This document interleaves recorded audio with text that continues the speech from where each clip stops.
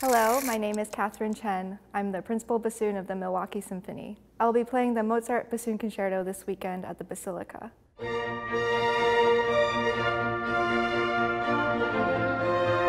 It's a funny story. I used to play piano. I started when I was 4, and then I played the cello starting when I was 6. And then as I was about to get into high school, I wanted to be in the band program. My brother and my sister were in it. I thought it was the coolest thing. You know, you look up to your siblings, your older siblings. So I asked the band teacher, what instrument should I play? And he said, you look like a bassoon player.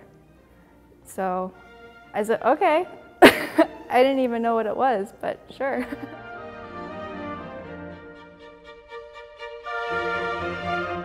Well, it's already different because I stand for a solo concerto as opposed to sitting in the back of the orchestra. There's a lot of endurance involved, so you know, you have to prepare for that. It is kind of nerve-wracking playing a whole solo piece in front of your colleagues. But I, listened to a lot of recordings, I studied the score, and I sing a lot and think about how I want to phrase. And I also want to stay true to the Mozartian style of the piece.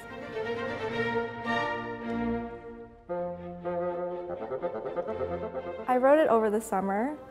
I was in Switzerland and I drew inspiration from, the scenery and the mountains, and I really wanted to stay in the style of Mozart, so I actually took a lot of the material from the violin parts. And funnily enough, the bassoon cadenza is taken from the accompaniment, and you don't even hear it in the solo bassoon part. They're actually really great melodies too, and the bassoon never gets to play it.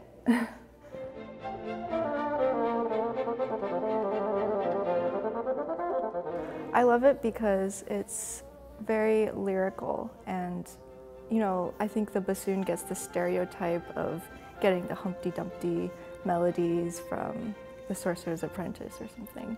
The first movement, I just think joyful, happy. He wrote this concerto when he was 19 years old, so very young Mozart, naive, pure, nothing, no worries on your shoulders. And then the second movement is a love song. And then the third movement is a dance. So that's what I envision.